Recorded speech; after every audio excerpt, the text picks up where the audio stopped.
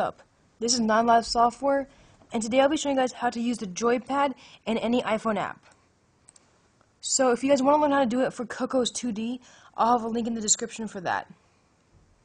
So I'm going to do a view-based application and do iPhone, and then press choose. I'm going to save this as a Joypad example.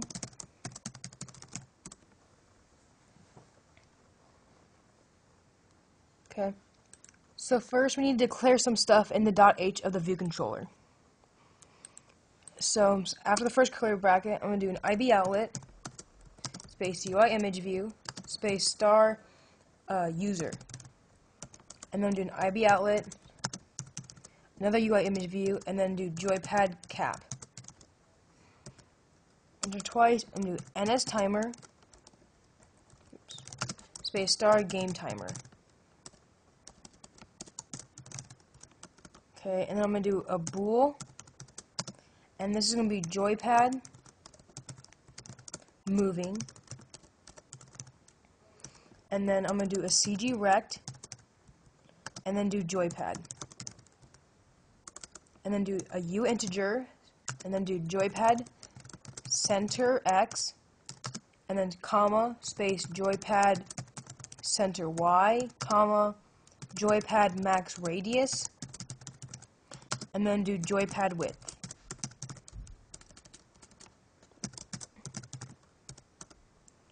Okay, and then do an integer and do Joypad touch hash, do CG point, and then do Joypad cap location. And then I'm do one or two more, float touch angle, and then do another float, and this will be distance.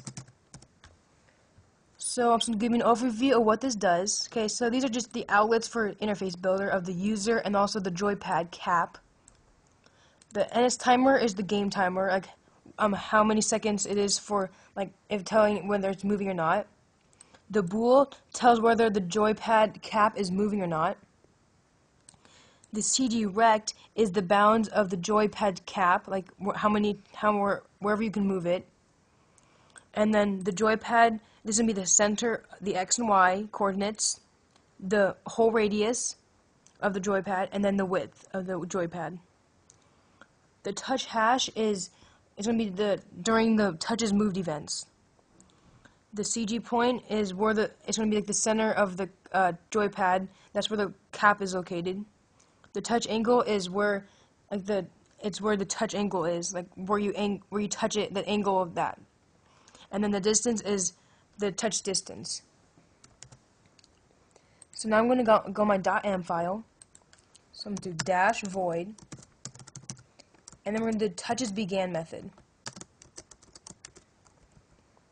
Okay, and so in here we're going to do ns set space star all touches space equals space event all touches, and then we're going to do for space parenthesis UI touch star touch is in all touches. And then inside here we're going to do CG point space touch location,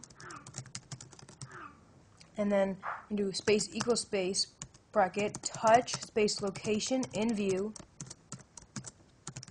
colon self dot view bracket semicolon enter if parenthesis CG rect contains point,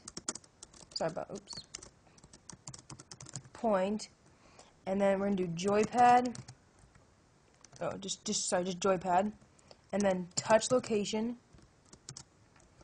and then we're going to do and exclamation point Joypad moving, parenthesis, and then curly bracket and curly bracket. And then we're going to do an ns log just to tell whether it's moving or not. I'm just going to say user is moving. Okay. And then I'm going to do Joypad moving is equal to yes. And then do Joypad touch hash space equals space touch space hash. Okay, and then I'm going to do another one and do another void. This is going to be the touches moved event.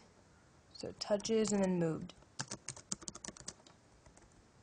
And inside here we're going to do nsset space star all touches space equals space event all touches. And then we're going to do for parenthesis UI touch space star touch in all touches.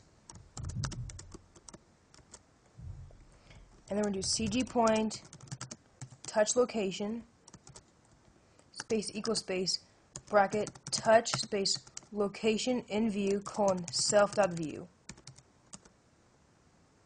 And then we're going to do float space dx is equal to parenthesis float joypad center x space minus parenthesis float touch location dot x semicolon.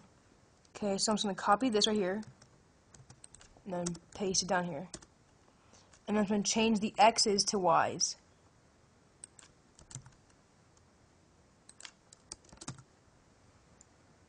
And so that's all I can show you right now.